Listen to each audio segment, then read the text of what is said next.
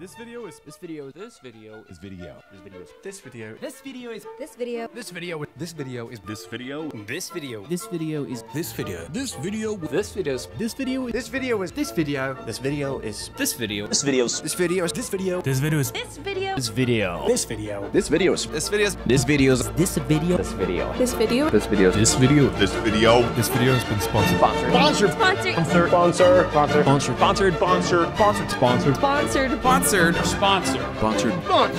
Sponsored. Sponsor. Hello and welcome to Just Another Paid Promotion, where we give an honest and humorous review of popular sponsorships on the platform. Today we'll be looking at Magic Spoon. Everything in this video is paid out of pocket, so please do consider liking and subscribing. Okay then, anyway, Magic Spoon is a cereal brand that was started in 2019. It was founded by Gabby Lewis and Greg Switz, which, side note, they really butchered themselves on their own website. Their whole deal is that they make cereal in the style of popular mascot cereals, but using milk proteins and sweetener allulose to give it a higher protein count and technically no grams of sugar. They're a big sponsorship over on TikTok and Instagram, but they've also sponsored many creators on YouTube, specifically in the cooking side of the platform, which makes them a perfect contender for today's video. And I will say I have enjoyed my fair amount of breakfast cereals in my youth, but I don't really eat them anymore because of, certain reasons. So I understand why someone would want to find an alternative to those cereals. Now, compared to conventional cereals, Magic Spoon prides itself on how it really supports the word free. It's gluten-free, grain-free, wheat-free, soy-free, and I would like to say pain-free if I didn't have to look at the price tag. So $10 a box is a lot of money. Now, I understand the cost of production is higher when working with ingredients that won't destroy your immune system, but $10 a box! Each one only holds about 7 ounces, which really shows these inner bags barely have anything in them. I don't know what to do with my preconditioning to eating cereal out of those big family-sized boxes, but $10! Now, speaking of these boxes, they're alright, I guess. They're derivative of that modern corporate style that's been popular for the past few years now. Even though most of them are pretty generic, I will say, some of them are really well designed. And some of them are just an eyesore. They also have these games on the back of them. Now you can be a normal person and actually do these in the correct manner, or you can do what I did and use it as a coping mechanism to release your frustration. Now the classic lineup of Magic Spoon consists of fruity, frosted, cocoa, peanut butter, blueberry muffin, and cinnamon roll. But I was also able to pick up maple waffle, birthday cake, and honey nut off their website.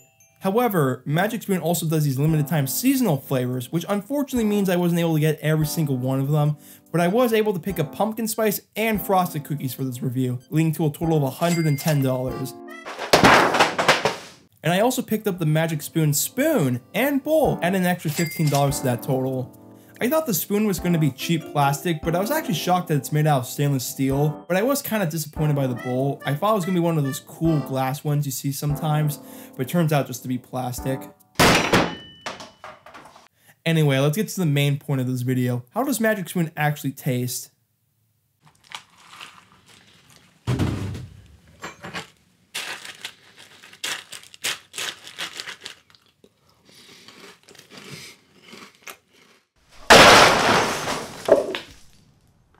It's not that good. Yeah, I really have to like sweetener because every flavor to some degree tastes like those colorful sugar substitutes you find at restaurants. Berry reminded me of those great value or knockoff cereals you see at places like at Walmart or Aldi, where it kinda tastes like the original. Like kind of. Frosted I thought was just gonna be Frosted Flakes, but when actually eating it, it reminded me of the company Hostess for some reason, and I do mean that in a bad way. Peanut butter on itself is okay, but when you add milk to it, it gets grosser the longer it stays in it. Cinnamon roll reminded me of those cinnamon twists from Taco Bell, but somehow more drier and even greasier. But I will give credit where credit is due. Blueberry muffin actually smells like a traditional fruited cereal. It doesn't taste like one, in fact it doesn't taste like anything at all, but at least it smells like one. Cocoa was terrible. I'm not a big fan of chocolate in general, so I knew I wasn't gonna love this, but I didn't expect burnt rubber to be a real flavor that people would actually buy and eat. Birthday cake and sugar cookie both tasted like those really cheap frosting packets you use for cupcakes, and they did not disappoint in how bad they were to eat. Pumpkin spice had a really subtle flavor to it, but did remind me of those pumpkin spice lattes. It smells really good, but doesn't really have a strong flavor when actually eating it. Honey Nut I thought was just gonna be a straight ripoff of Honey Nut Cheerios, but it actually had a more unique flavor to it, which was actually pretty decent.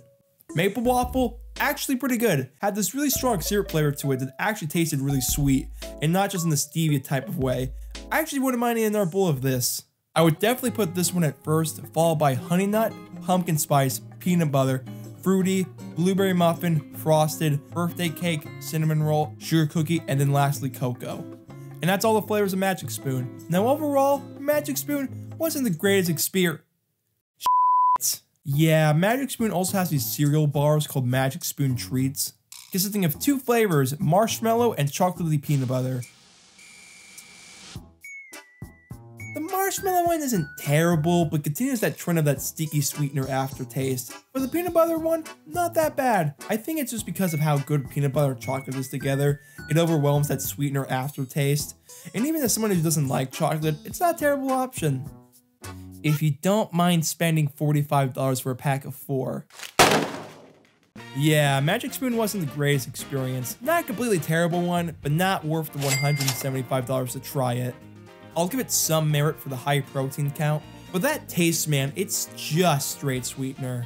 Which I can understand that can be to some people's liking, but personally I think it ruins the experience of eating it, especially the first thing in the morning.